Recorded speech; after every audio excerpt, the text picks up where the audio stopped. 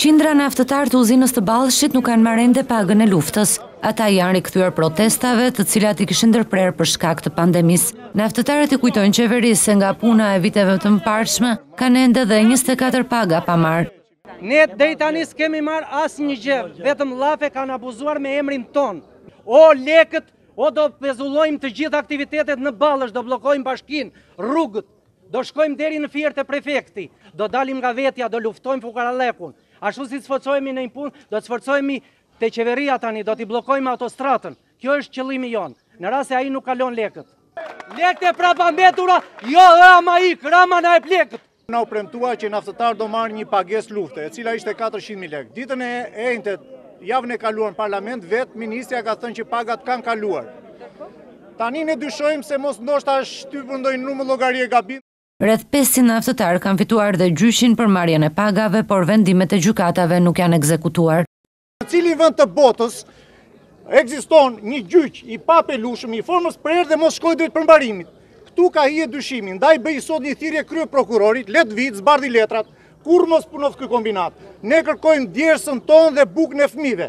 Gjysma e punëtorëve nuk e kanë fituar gjyshin, nuk e dim se si ka ngelur kjo procedurë. Mosmarrveshjet për çmimin e naftës mes bankers Petroleum dhe administratorëve të uzinës të Ballshit detyruan këta të fundit të ndalonin punën. Punonjesit hynë në grevuri dhe mundën të fitonin vetëm 3 paga.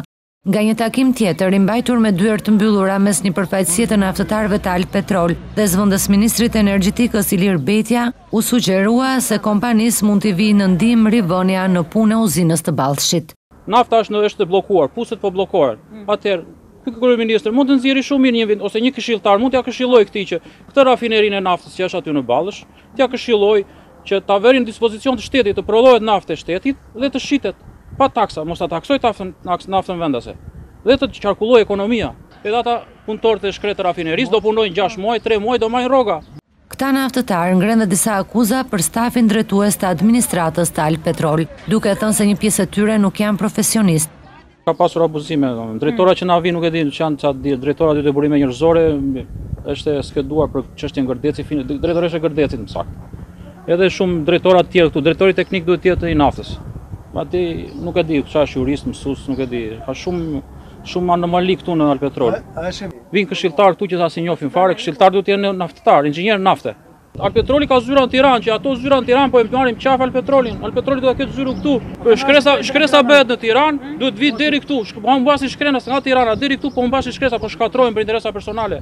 Pak ditë më parë Alpetrol komunikoi se do të paguante punonjesit me pagë lufte, por u troqi nga vendimi pasi naftëtarët nisën protestat. Gjithashtu kompania pezulloi përkohësisht zbatimin e reformës, nga e cila pritet të mbeten pa punë qindra punonjës. Ministria e Energjetikës urdhëroi që deri në përfundim të pandemisë naftëtarët të punojnë me të njëjtat kushte dhe mos ketë shkurtime.